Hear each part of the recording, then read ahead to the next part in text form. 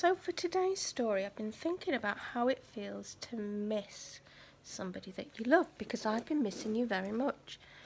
And so I wanted to read you a story called The Owl Babies. It's a really good story. Are you ready? I'll turn the camera around so you can see the pictures. I love this pattern of the owl feathers. Owl Babies, written by Martin Waddell and illustrated, that means all the pictures were drawn by someone called Patrick Benson. He's very talented because look at this beautiful artwork. Once there were 3 baby owls, Sarah, Percy and Bill. They lived in a hole in the trunk of a tree with their owl mother. The hole had twigs and leaves and owl feathers in it. It was their house. There's the owl mother there. One night, they woke up and their owl mother was gone. "Where's Mummy?" asked Sarah.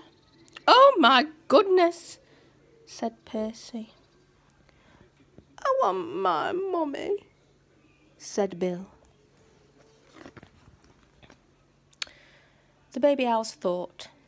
All owls think a lot. "I think she's gone hunting," said Sarah. "Oh, to get us our food," said Percy.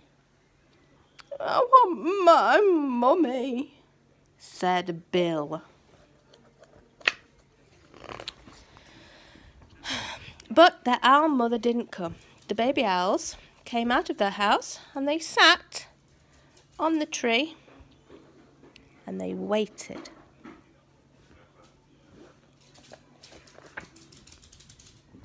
A big branch for Sarah, a small branch for Percy, and an old bit of ivy for Bill. "She'll be back," said Sarah. "Back soon," said Percy. "Oh, I want my mummy," said Bill. I think he's missing his mother. It was dark in the wood. They had to be brave, for things moved around them. "She'll bring us mice and all things nice," said Sarah. "I suppose so," said Percy. "I want my mummy," said Bill.